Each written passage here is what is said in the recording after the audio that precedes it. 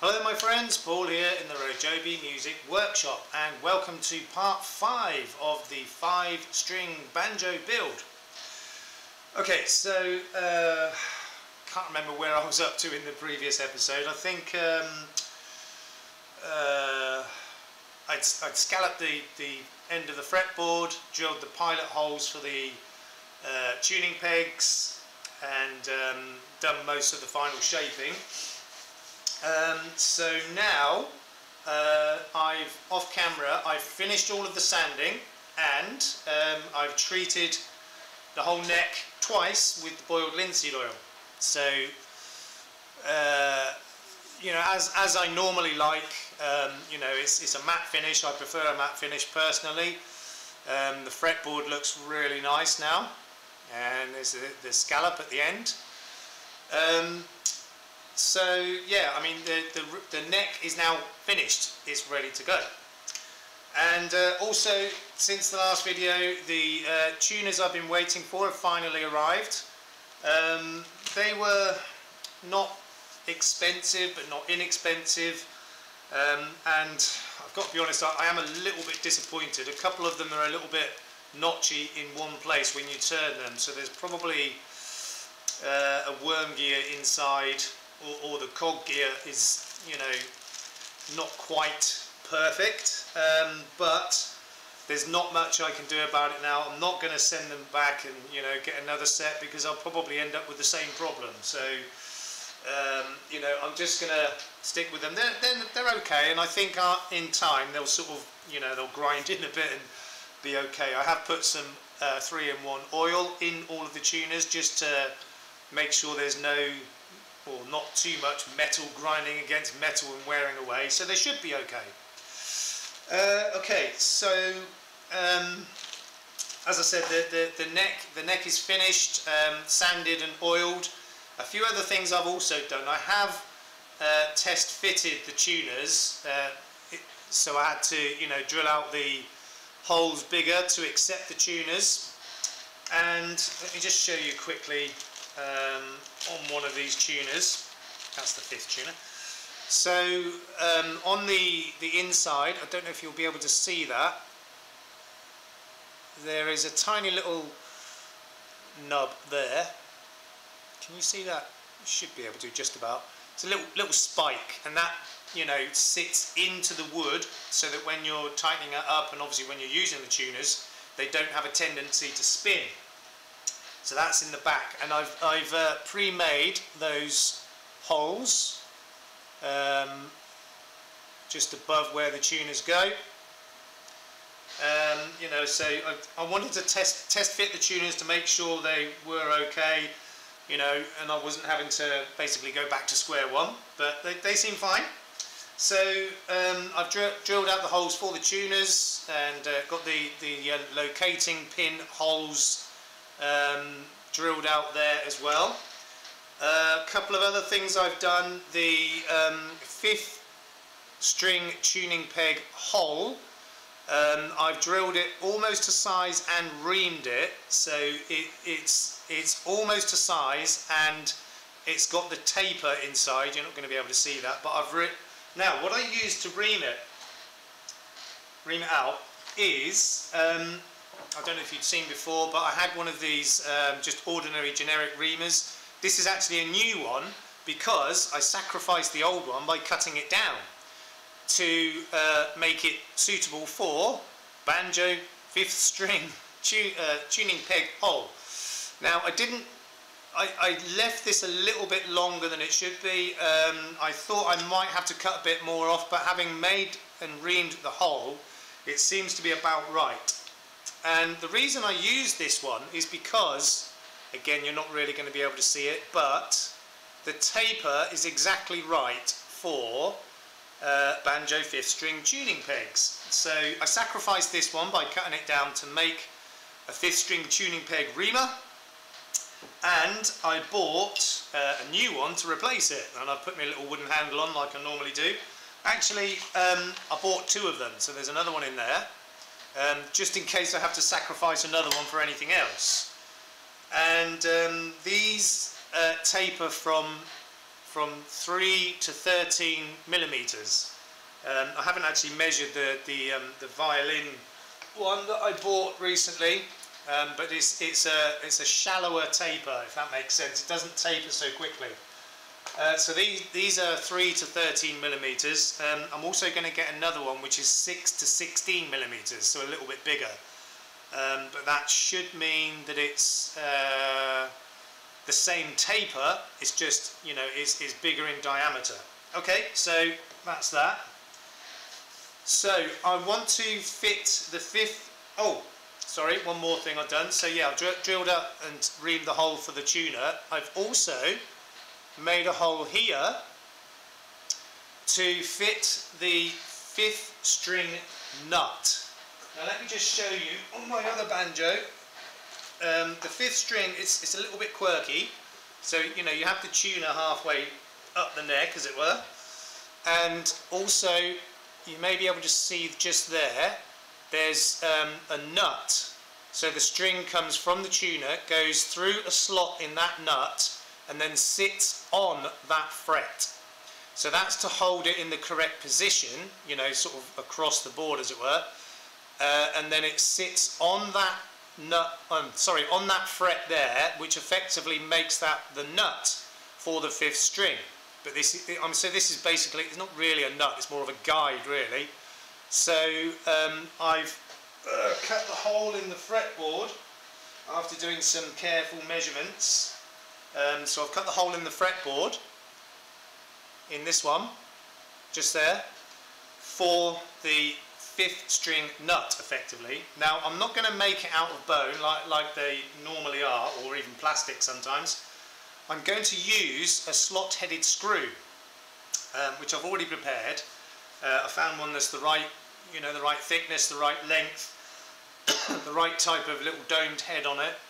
It was actually a little Phillips screw, but I cut a slot right the way across it and filed it so there's no sharp edges, and that's what I'm going to use for my 5th string nut. But I don't need to fit that just yet. What I do need to fit is the tuning peg. So let me just turn the camera down a bit, and let's just position this within the camera, and I'm going to zoom in a bit. Okay, so the light's not great in here. I don't use the studio lights all the time because they're hot. So to fit the 5th string tuning peg, you'll see on the shaft that goes into the neck, you can't really see it too well, but it's tapered and it's also splined, so that it, you know, sort of basically cuts into the wood and holds itself in place. Generally you don't glue these in. They're supposed to be just a taper wedge fit, so that if you need to take it out at any point to replace it, whatever, they should they should pull out relatively easily. So they shouldn't be glued in. So I'm not going to glue this one in. And also, when I put it in, I don't want the tuning post to be kind of straight up like that. I want it to angle forward a bit. That's the way they're fitted, so that it angles forward a bit. So it's kind of on a, it's not really 45 degrees, but it's not straight up. It basically leans back away from the nut, as it were. So I may have to ream the hole out a little bit more with my trusty little reamer, but it will actually push in almost halfway before it gets tight, so I might be able to get that in. Hopefully I can. Now I'm going to rest it on this neck block here, just to support it while I start to put that in. So I've got to find the right angle. Let me just check that against the other banjo. So yeah, okay.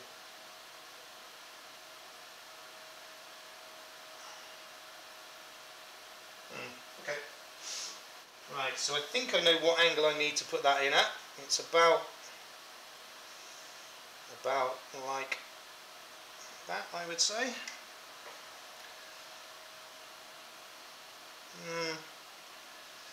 Maybe forward a bit more. like that. Okay, let's just check that against the other one. It's actually a little bit more forward than that one. So let me just adjust that a little bit. Okay, that looks about right compared to that one anyway, so hopefully that should be the right angle. So I'm going to take my rubber mallet and start to try and push that in now. Okay, hopefully I don't break anything. So, you know, you've got to be careful. It's got to be, the hole's got to be big enough so that you can tap it in gently, but not so big that it ends up loose. Now, I do have to be careful. There's a possibility of damaging the tuner, or much worse still, splitting the wood of the neck. So here we go. Let's just give that a few little taps.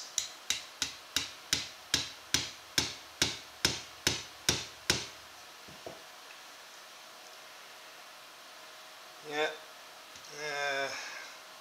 I'm really a bit nervous about tapping it too hard, but I think I've got to give it a little bit of beans and it might just go.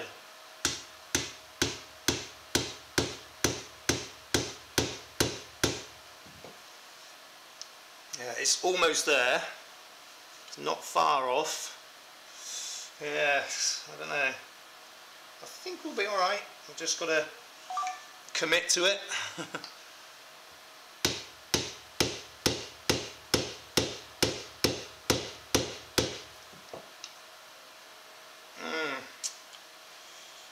Okay, it's almost there. It's got about, I'd say, 2 millimeters or so to go.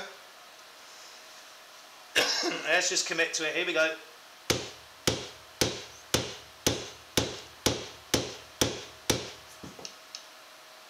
I'm reluctant to hit that any harder. I think I'm going to try and pull that out and ream that hole a bit more. Let's see if it'll come out now. Probably not.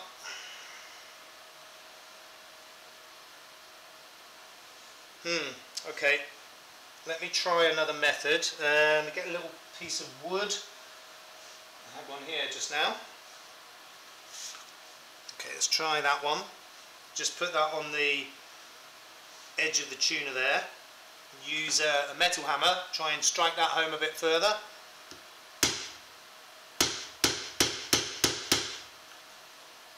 Yeah, it's going. It's going.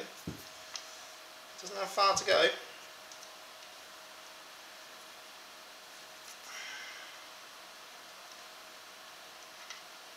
So far I haven't damaged the tuner, which is good.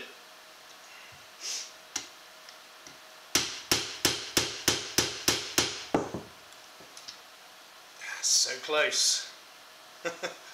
Try again with a...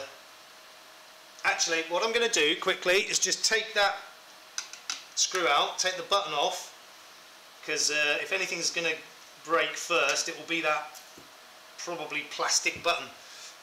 There we go. Okay, I'll put the screw back in.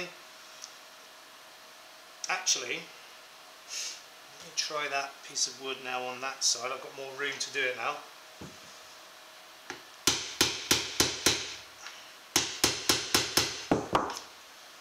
So close, so close. Literally about a millimetre away now.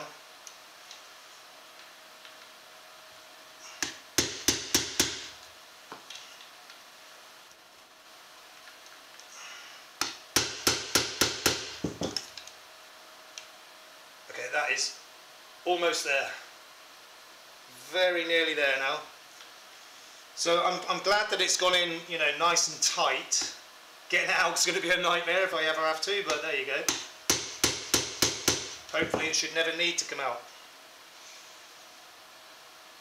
Okay, it needs to go just a fraction more if I can get it to go.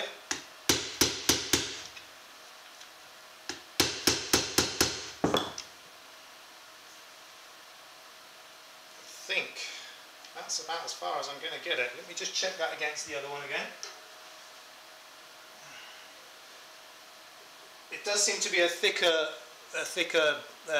body on the actual tuner part of this, so it's slightly different, but I'd say that's probably as good as I'm going to get. and it is good. So we'll just make sure it still turns alright, which it does. That's awesome. Let me just see if I can tap it a little bit more. I'm not going to get much more out of it because at the back here it's pretty much touching the wood, so I don't think that's going to go anymore. Just check that against the other one again. I think that's good to go, to be honest. I don't want to tempt fate, risk causing any damage. I'll just make sure I'm happy with it. Split the wood now, doesn't matter. Sacrificial piece of wood, rather break that than my tuner or the neck. Okay, I'm happy with that. That's in as much as it's going to go. Good, nice. Okay, so I'm just going to put the button back on. Make sure everything's still good. Still seems to be turning just fine, so where's the cutaway? It's that side. There we go. Screw in.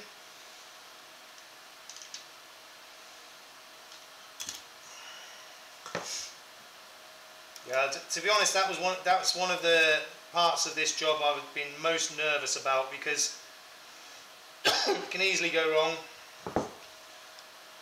It's a little bit tight, just slacken that screw off a touch.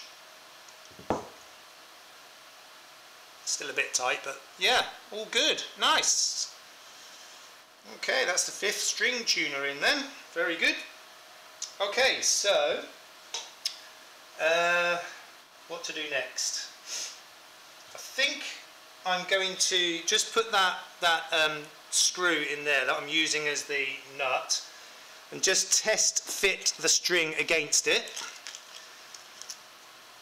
just to see what alignment looks like.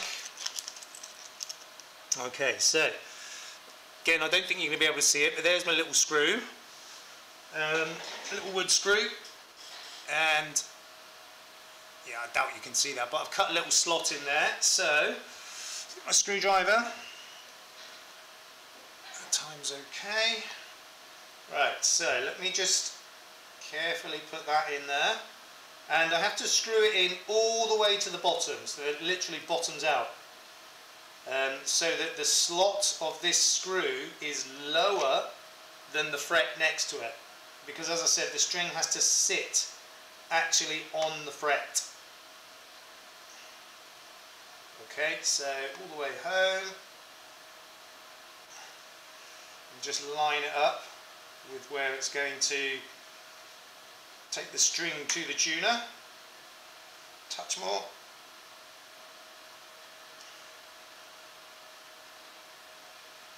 Right, let me just. So I've found a string that I'm going to use for the 5th string. As I said, this is going nylon, not steel strings.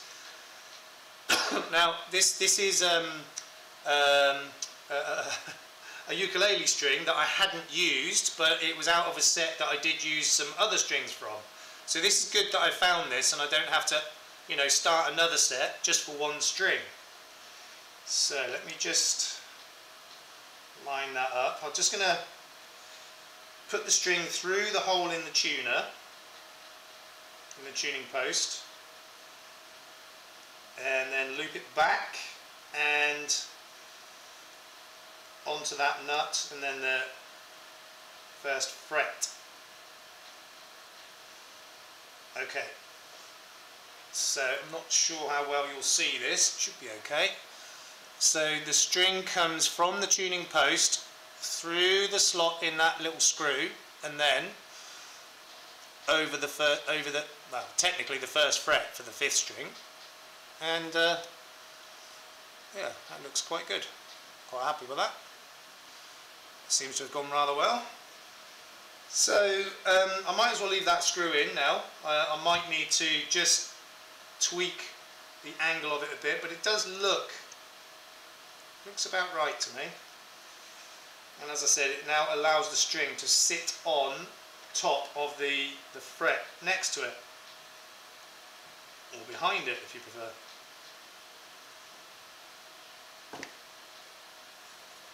Okay, I'm just playing with the angle of that screw a little bit. Okay, that looks about right. Again, I'll probably adjust it again later on.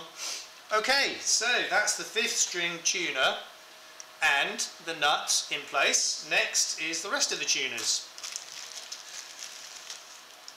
I do like these you know, these style of tuners. They're so easy to fit apart from anything else. You know, as long as you've got the hole the right size and you've got your little locating pin. And like the guitar tuners, I'll just open this other little bag. Okay, you've got the nut type thing that sort of fits over the shaft and then screws into the back of the body, with a little washer as well. I like these, they're easy to fit and they work well. Okay, so let's put the first tuner in, like so. Find the locating pin, there we go. So even with that, you know, it doesn't fall out. So just put the washer on, put the nut on loosely on top, just so nothing falls out. What are we doing for time? Okay, time's getting a bit beyond us. Okay, next one. I'm doing this at an angle so you can see what I'm doing. It's a little bit awkward for me, but as I said, these tuners are really easy to fit, so not too bad. Okay, next one. Okay, washer, nut.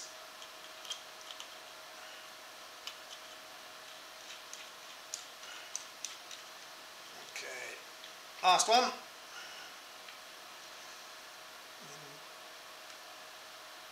Come on, would be the last one that's giving me a problem. There we go, that's in. Washer, nut.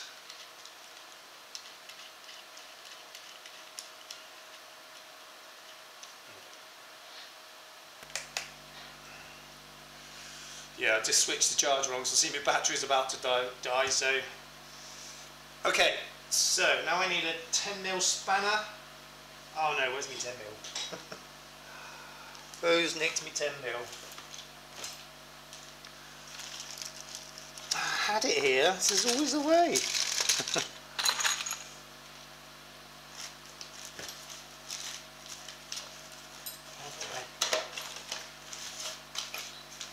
Where are you, 10mm spanner? Why do I always do this? This is so annoying. Okay, never mind, I'll use my adjustable. Trusty adjusty. Just as good. Okay, so just tighten those nuts down. Oh, you can't see what I'm doing now. Right, tighten the nuts down.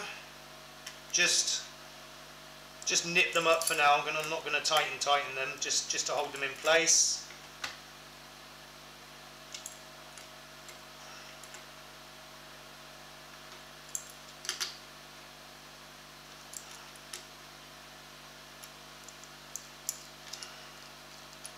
Almost there.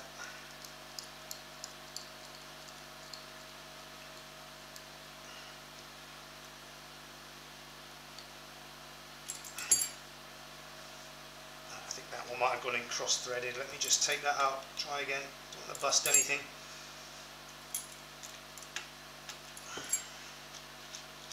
I shouldn't have done. It's all the way in. Very fine threads on these though, so you've got to be a bit careful.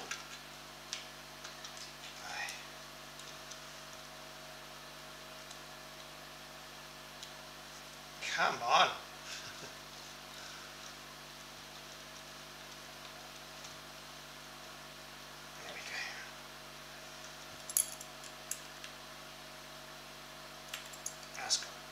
Okay, so that's now all of the rest of the tuners in. It looks rather good. Okay, so we've now got all of the tuners in. There's the 5th string tuner and the other 4 tuners, all looking rather nice.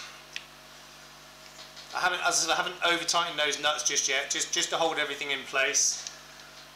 So the next stage will be to do the rest of the assembling, which will be in part 6. Okay, so once again, I hope you're enjoying this series as much as I am. I'm really enjoying making another banjo, and we're fairly near completion. We're getting towards the final build, and yeah, we're ready to go. So please look after yourselves, look after each other. We will see you soon. Peace out.